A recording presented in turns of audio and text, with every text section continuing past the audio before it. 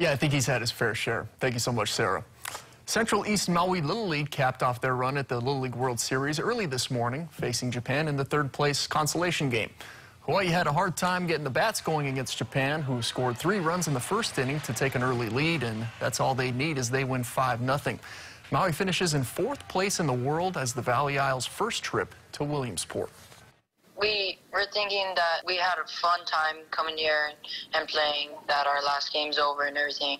But we really hoped that we were in that World Series because we worked really hard for it. So to come up short like that, it's kind of disappointing. But at the end of the day, we just came to have fun, and it's not about winning sometimes, it's just having fun. Louisiana beat Curacao in the championship game today, 8-0.